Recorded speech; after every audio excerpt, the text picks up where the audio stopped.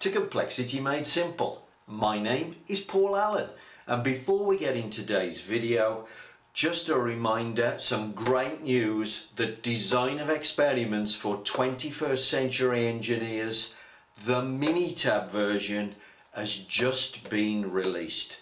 I know for those of you unfortunate enough to have selected Minitab, you have a great deal of difficulty in understanding this software, so we've created this special version of this text with the Minitab screenshots.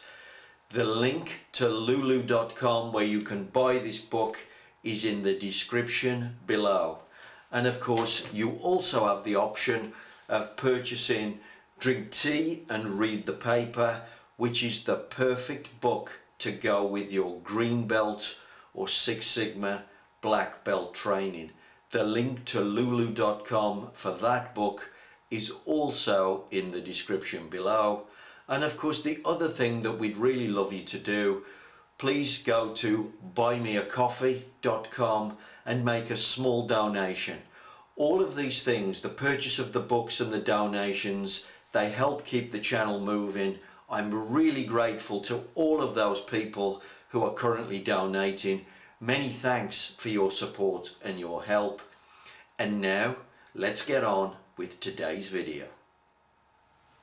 Welcome to Complexity Made Simple. My name is Paul Allen, and the subject of today's video newsletter, well, we're going to talk about the statistics that get used in the use of the 7 quality tools.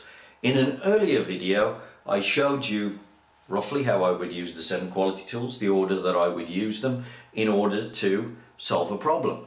Now, I didn't talk about statistics that were in those techniques, but I want to show you how the statistics are sort of peppered through the process. Six Sigma has a reputation for teaching people quite heavy mathematical statistics, but I want to show you that it's very rare that I would get heavy statistics out of the box. It's very rare I have to do some fancy calculation. Just occasionally there is a very specific tool that needs to be used, but software is going to help you enormously. So I want to show you the 7 quality tools and some of the implicit statistical techniques that I'm using along the way. But I don't really do any statistical calcs along the way, but I'm standing on nice firm statistical ground, because that helps me to make better decisions about my process and my problem. So let's take a look at this. So we've got the 7 quality tools, and the stats that's in there.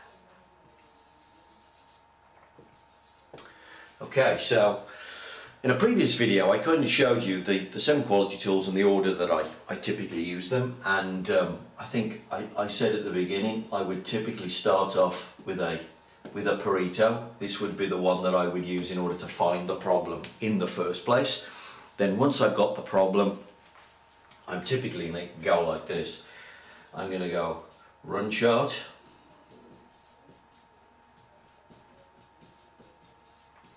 histogram,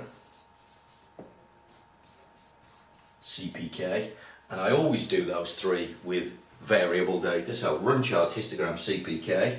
I find out that my process has got too much variability and I need to squeeze this thing in. So we have a problem here. What am I going to do next? Well, I'm going to use the flow diagram. I'm going to use cause and effect diagram, and I'm going to squeeze that in. I'm going to create a control plan, and then finally, once I've got the process under control, I'm going to lock it in with an SPC chart. And that was the description that I used in a previous video, and at no time did I mention any sort of stats or anything like that was in the process. And a lot of times what I'm just doing is using very simple rules, or they just implicit in the tool. So let me show you. We'll start off with the Pareto and the run chart at the beginning. Now the first thing at this point is going to be sample size. Now you will have been taught how to calculate sample size as part of your Six Sigma green belt or black belt class. Do I calculate sample sizes? Very, very rarely. I use simple rules of thumb. I know that I've got an estimate. So this Pareto is going to give me an estimate. This run chart, histogram, CPK are going to give me estimates. If I want to get good estimates of what's going on, what's one of the things I've got to do? I've got to have a good sample size. Now the Pareto typically is count data. So because it is count data, the rule that we use for count data, the sample size, is between 1,000 to 3,000. So I'm typically going to earn on the smaller side of that, and I'm going to look for 1,000 data points, 1,000 errors, 1,000 mistakes, in order to get a good signal of what my biggest problem is. Now, how does that normally manifest itself? It normally shows up with a Pareto that has got at least a month's worth of data on it. So I would look at my Paretos monthly, no shorter than that, because I won't get the right sample size on there. So having got enough data, now I can pick the right problem. Now I can get on with problem solving. Now, run chart. Now specifically, if I'm going to do a run chart, histogram, CPK, variable data. Again, there's a sample size needed here, and if it's variable data, the rule is 30 to 50, 1,000 to 3,000 if you're counting something, 30 to 50 if you're measuring something. Am I doing a calculation? No, I don't do sample size calculations. I use a simple rule of thumb. Okay, what else is going on here? Now then, when I look at the histogram, what's one of the things I'm looking for? I'm looking for the data to be normal. Why am I looking for the data to be normal? Well, because the CPK diagram relies on the normal distribution to make a calculation of the defect rate. It calculates the tails. So these calcs in the CPK diagram are estimates, and they're estimates of the long-term defect rate. So what's one of the things I want to know by looking at the histogram? Well, I want to know that the underlying data is sort of following that pattern. So I'm looking on the histogram for it to be following something that approximates to a normal distribution, so that when I use the CPK diagram and it calculates, it estimates the long-term defect rate, that the estimate is a good, accurate representation. Now then, how does it do that? Well, it uses a probability calculation. Now you might have been shown how to do probability calcs in your Six Sigma training. Certainly in my green belt training I teach this.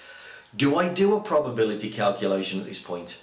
No, it's part of the CPK tool. So when I ask the tool to do the diagram, when I ask it to do the calc for me, I'm leaning on a probability calculation. In order to make sure that the probability calculation is true, I look for normality. Now, by the way, I just look for it. I'm not going to do any test for it. There's no hypothesis test to do this. You can do it, but there's no need to do it. Look, it's an estimate. Does the shape go up in the middle and down at the ends? If the answer is yes, the estimate is going to be useful to you. But you've got to bear in mind, the number that it's calculating here is an estimate. So if you take a look at this CPK diagram here that we've looked at previously in a previous video, you can see, look, defects per million, 44,052. Yeah, there is the estimated defect rate. It's not an observed defect rate. That is a probability calculation. I'm not doing any probability calculations though. I just know it's there, and therefore I have to check for normality. Okay, what else is going on? Well, okay, once we get the problem now and we're trying to squeeze this thing in, there's other statistical tools that I might draw on. So I've just drawn the 7 quality tools here, but once I get to this point, one of the tools that I might draw on here is measurement system analysis. In other words, how good an estimate does my measurement system give me? Don't forget, every number you look at is an estimate, and then the statistical tools are helping you to get good estimates, because then you can make good decisions. Good sample size here, good estimate of your biggest problem. Good sample size here, good estimate of your defect rate. Normality here, good estimate of your defect rate. Obviously you've got this data set. Is it a good estimate of what's going on? Do an MSA. Now again, do I do any calcs? Well, not really. The computer does the work for me. But I know I need to find out what sort of estimate have I got coming from my data sets. So there's an additional statistical tool there, and of course it's an additional tool to the 7 quality tools, getting a little bit more mathematical there. Then when we get into SPC, now again, the software is going to do the calc here, but I understand the basics of SPC. A process is said to be under control when it is stable and predictable. What does that mean? Well, stable means that the signal doesn't move. Okay, so when you've got a data set, there's the signal, which is the middle, and there is the noise, which is the spread, the range of the data. When a process is stable, the signal doesn't move. In other words, the average, the mean, stays where it's put. Okay, so if we look at this data set that we looked at earlier, we looked at the run chart. I look at the run chart to assess that the process is nice and stable. You can see that on this run chart here that we looked at earlier. The other thing I'm looking for, of course, is that the noise doesn't move. Now, the noise really is the range. Of course, the way that we assess that is often via standard deviation. So standard deviation and range are both measures of noise. Because if we do an SPC chart, we are often doing an X bar R chart. This is stable. The X bar is checking that the mean doesn't move. The range chart is checking that the noise doesn't move. Stable and predictable. Now again, I'm standing on statistics. Am I really sort of understanding every statistical calculation, etc.? No, the computer is doing the work for me. But I know how these things work, and that's how I use the statistics. Not that I can sit down with a calculator and a pen and do the calcs manually. Now what I'm doing is I'm using them to make sure that constantly I've got good estimates of what's going on. By the way, the X bar R chart is an estimate. What's it? Another word for it? It's an estimate of your process behavior. And it's telling you whether there's something important happening to your process, but it's an estimate of what's going on. So the statistics constantly are helping me to tell that my estimates are good. The MSA tells me that my measurement system's good. The histogram tells me that the estimate of the defect rate is going to work. The CPK diagram is a calculation. We need to make sure that the calc in here, is it a good estimate? Sample size, is it a good estimate? Everything is helping me to make sure I make fantastic decisions, but I'm really just leaning on the statistics. I'm not doing the statistics and doing lots of mathematics.